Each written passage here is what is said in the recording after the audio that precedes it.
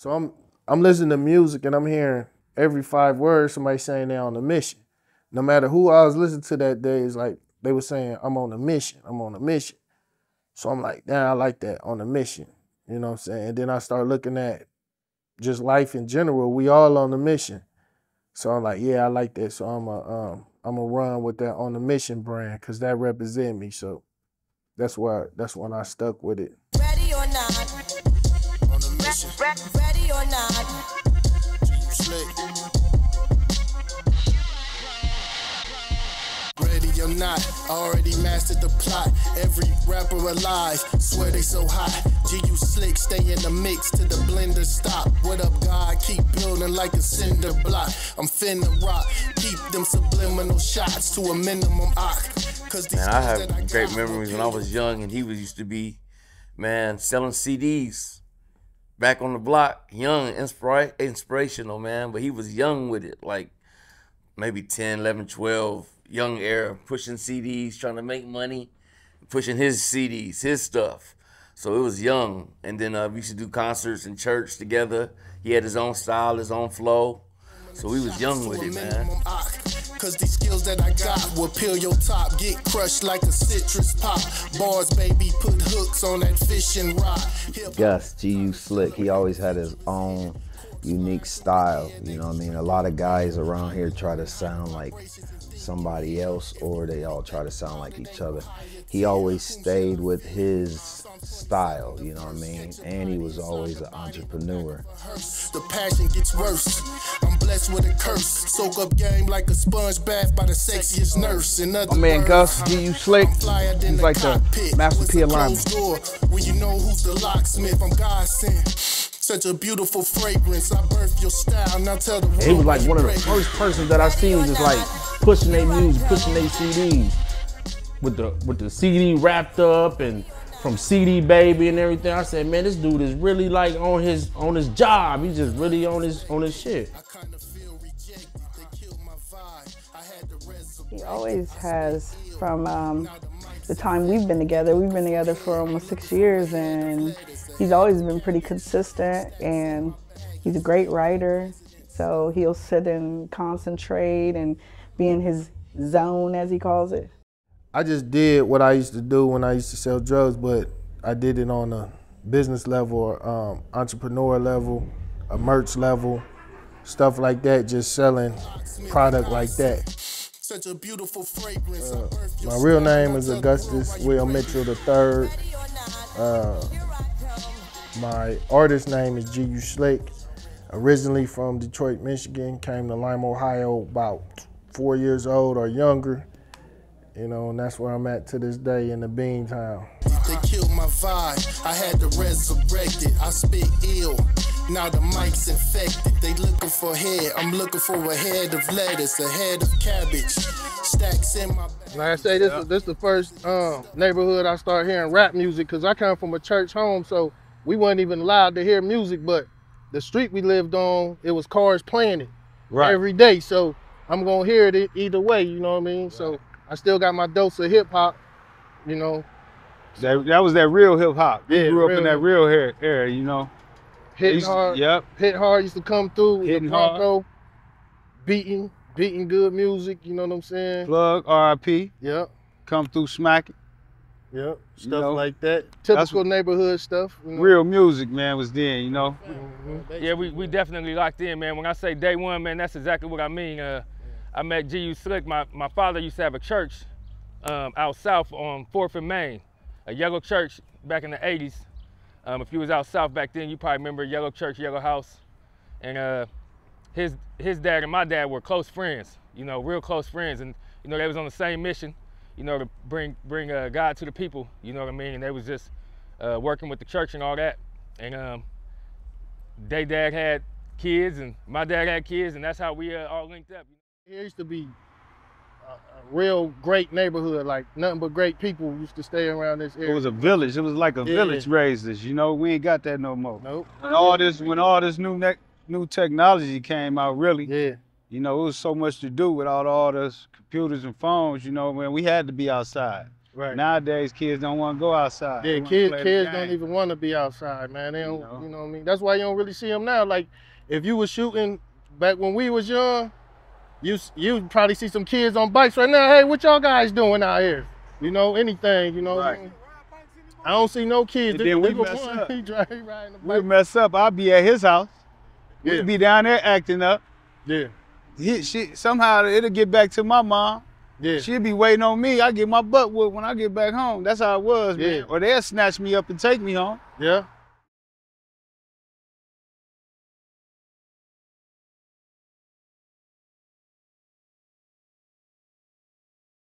It's probably not my favorite memory, but you know, it's not a lot of people that knew my mother. My mother, Diane Dupree. She passed away back in the 80s. God bless her soul. Yeah, definitely. Not a lot of people knew my mother, so he's one of the fortunate people who got to know my mom while she was here on earth. And you know, that's forever a factor with me. You know what I mean? That's important to me. You know what I mean? To hear people speak on my mom, because I don't get to hear it often. So sometimes when I make posts on Facebook, you know, Gus will get on there and, you know, he'll confirm things like, yeah, your mom was a wonderful lady. And things like that, man. Just, you know, it's a blessing to my heart, man. And, you know, and man, this guy right here, man, this guy's somebody to know, man. He's somebody to learn from. You know, a lot of people in Lima, they moving real slow, man, but he ahead of the game, man. Like, you know, he got his own website, clothing line, you know what I'm saying? And he push it every day. He's not playing around about it. You know, he's serious. He's a serious entrepreneur. You know what I mean? And that's one thing that I respect in a major way about G.U.Slick, man. It ain't just music. It's deeper than rap, baby. Legendary. Sip my drink like I'm legendary. Cheers. Every time I think it's legendary. Fire up that smoke if it's legendary. I met a lot of. He be doing music like outside of school. Like I only did music like when I had to do music, you know what I'm saying? But he was like just constantly doing music, constantly writing raps, taking other people's beats and instrumentals and putting raps on top of them. You know what I'm saying? Like he was just always on it, just passionate about it.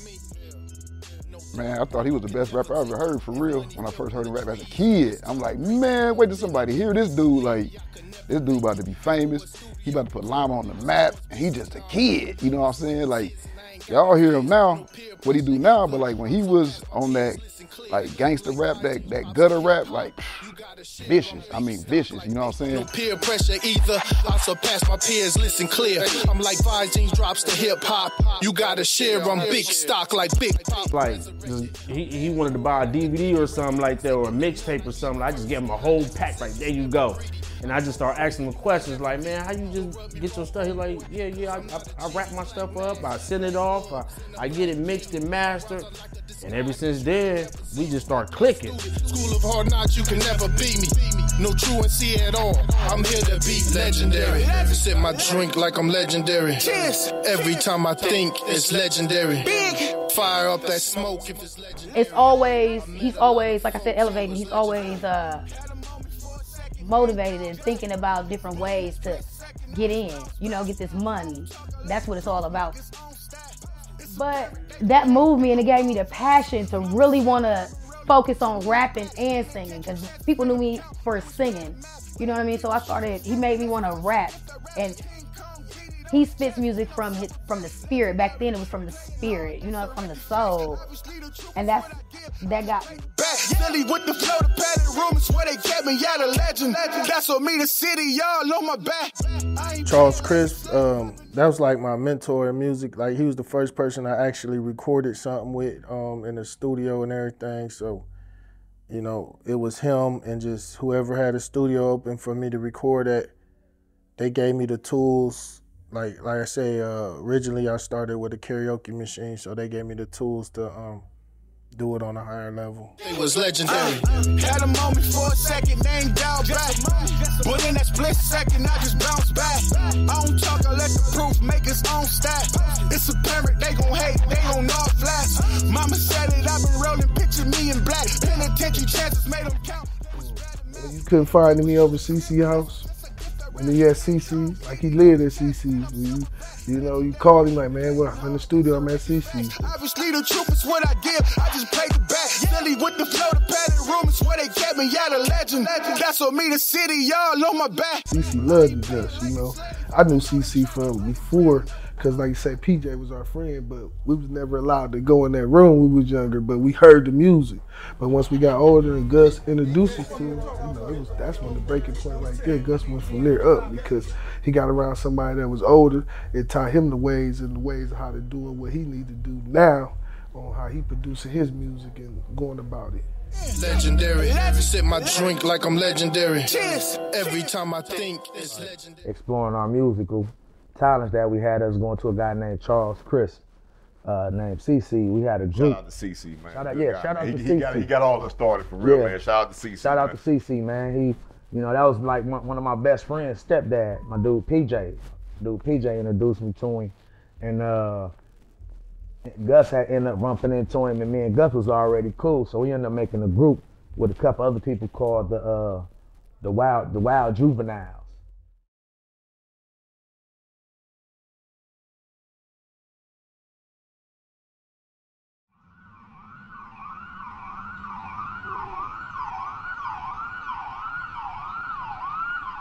Your mind is a beautiful thing, and to lose it, it just sucks. That's a low point for anybody to lose their mind and their sanity. They adore my metaphors, so I come with more. Broke cats hit the floor. When it rains, it pours. My rain is more. When you man, I couldn't reach him. He was in a different place. I couldn't even find him. You feel me? I was hurt because that's my brother. The score, they dusty, they clowns. That's the circus, that's not a tour. Catch these silver bullets, yeah. I toss them accords, of course. Cooler heads prevail, high heads get left the course. Let it flow. He is the type of man, type of person to where when he's feeling in a certain way and he's not feeling up, he don't come around people that he care about as much because he don't want to be seen by them like that, and because he has a pride about himself. You know what I'm saying? He has a strength about him, you know what I mean? And so he didn't want to come around and bring what he had going on in his life to other people, because people soak up, we love him.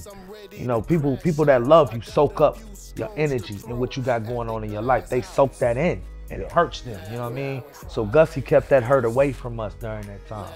He took care of himself on his own and came back and popped up after he was better. Exactly. You know what I'm saying? Like that's why I never seen him through that time. People keep talking about, well, I seen Gus, he never came around us. When I went through some things. I went through some personal stuff too. You know what I'm saying? I didn't come around my people, because I'm gonna handle this on myself, because I'm not trying to put my energy off on my peoples. I want them to be good. When I get better, I have good people to come back around. You know what I'm saying? I don't want to mess them up with my energy. So I stayed away. I went through depression and all that type of stuff as well. You know what I'm saying? That's just a part of life. That's what we learn as men, and Gussie had that at a young age. Exactly, man. Gussie had that at a young age. Salute, big dog. You hear me? Keep pushing, man. He was always a king type of guy. You know what I mean? I was on that curb. I was around the pimps and I was going legit, but they was pushing birds. Addicted to flips, but the rhymes are kits. I got away with words. Taking trips ain't mean this, but that money burn. Buy some land, stack your chips, and it be your turn.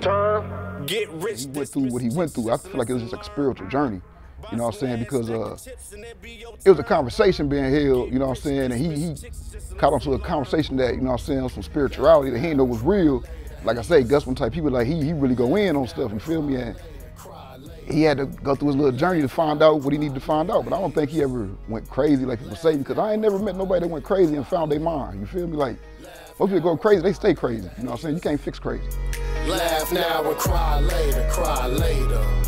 Laugh now and cry later, haters. Laugh now and cry later, cry later.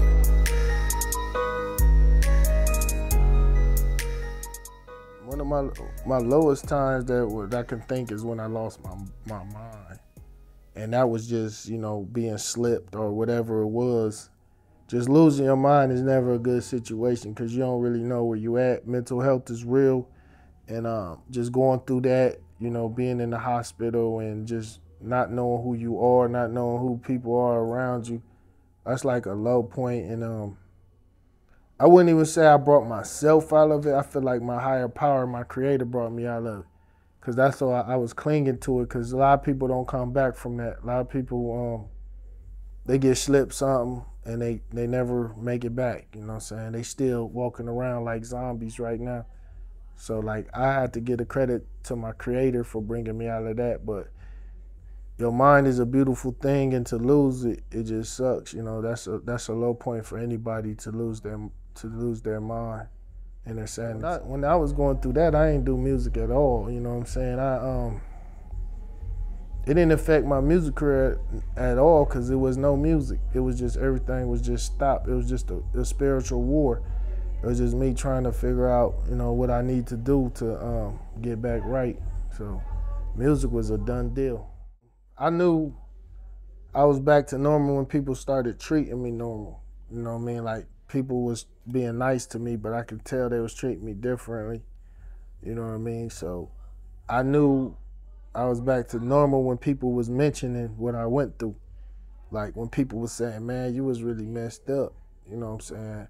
That's when I knew I was back to normal. But, you know, before then, I thought I was normal because, you know, one thing about mental health is when you're going through something, that's what you going through. You think everything is normal.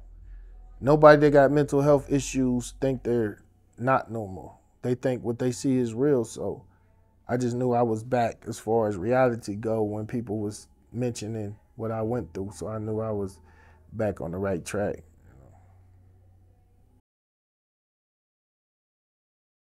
But it was at a show. I think it was one of his CD release party shows, and I seen it then.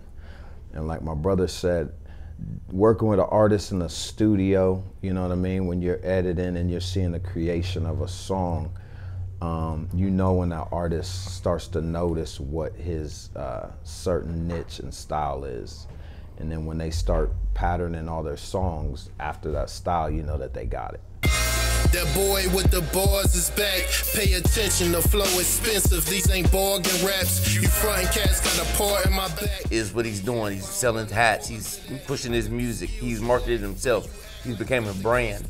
So that mission that he's on, that we're all on, because I represent it too, he's on it. With pockets fatter than Lord Buddha's tummy. Who's the dummy? Knowledge is power. You can have drip like a shower. So when Slick became mentally grown, you start to notice that's when he came out with the wine. He had the wine. He had the champagne. He was going places with his CD before everybody. I mean, everywhere he go, he had the book. You know what I'm saying? Like his mind. You can see he elevates. He's always elevated before everybody else. Tracks like shoestrings tying them up. Yeah, my music can save ya. Lend me your ear, I got something to play ya. It don't matter about no haters. It don't matter what you go through. You just gotta keep going. You gotta stay on your mission. That's what it means to me. They can't see me, you feel hats, me? Like the CDs, Moet, you know, everything. Glasses, you got it all.